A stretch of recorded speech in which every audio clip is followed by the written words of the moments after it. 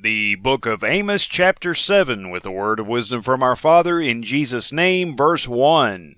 Thus hath the Lord God shown unto me, and behold, he formed grasshoppers, that's locusts, in the beginning of the shooting up of the latter growth, and lo, it was the latter growth after the king's mowings.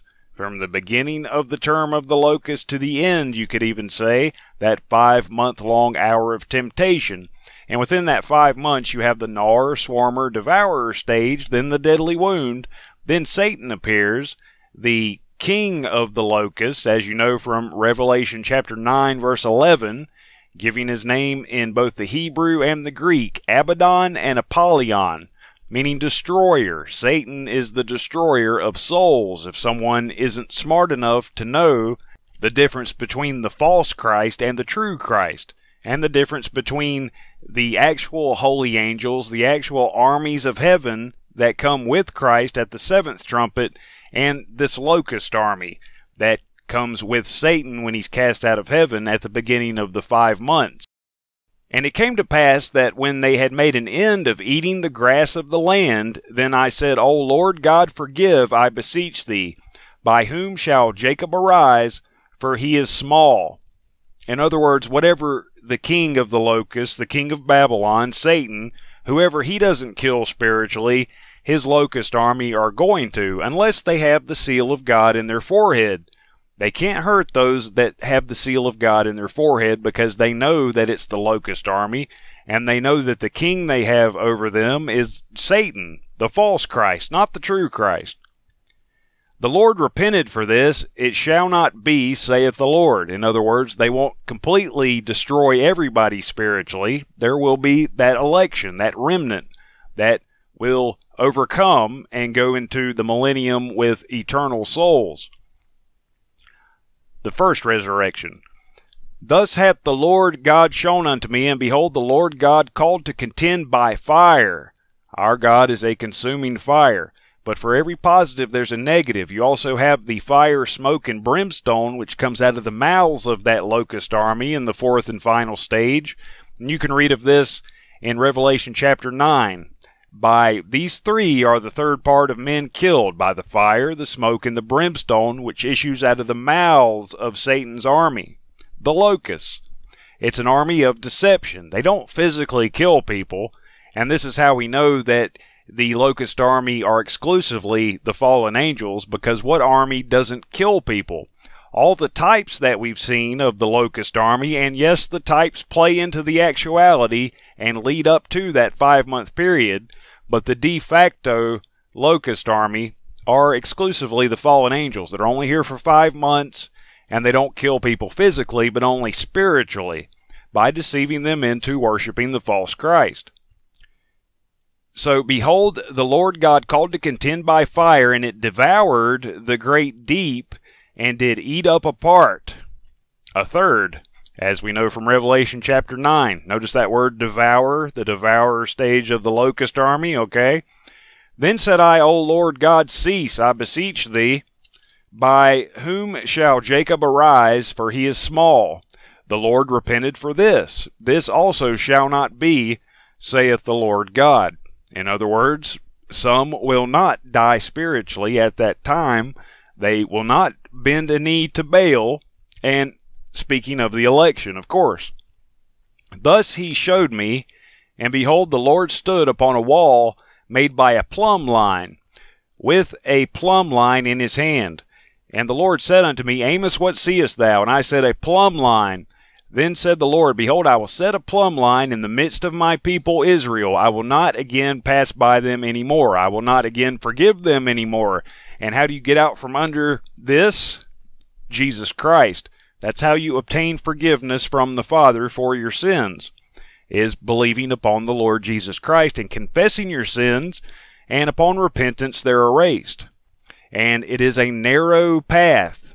Narrow is the way, as Christ said in Matthew chapter 7. So you can see that within this plumb line, God's Word lets you know the parameters you are to stay within if you want to get into the millennium with an eternal soul.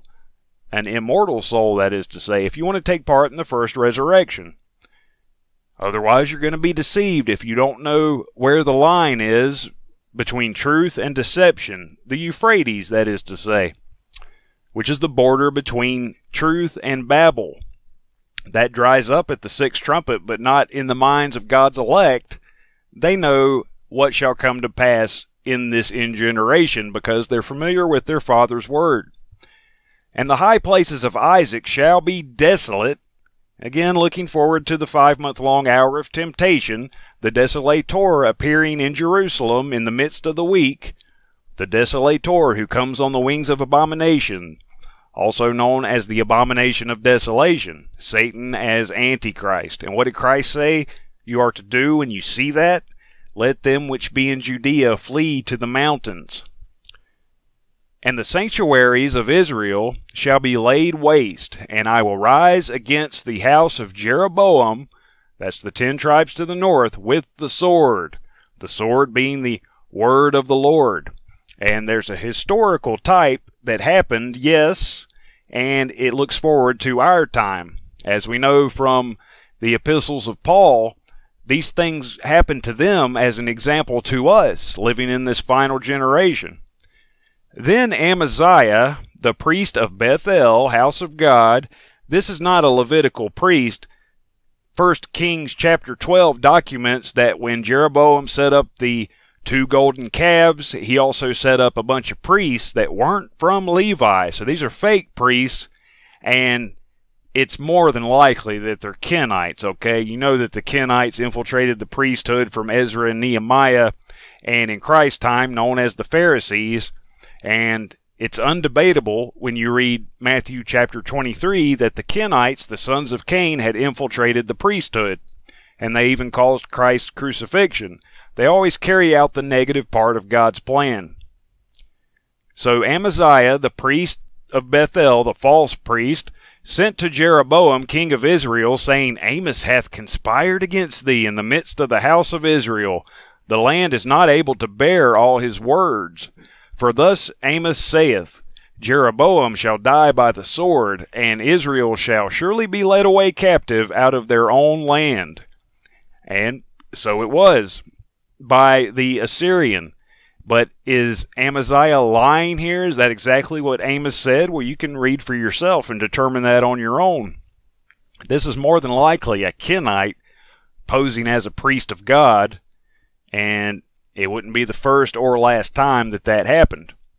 Remember Ezra and Nehemiah, how they infiltrated the priesthood, the Nethinim, the Kenites.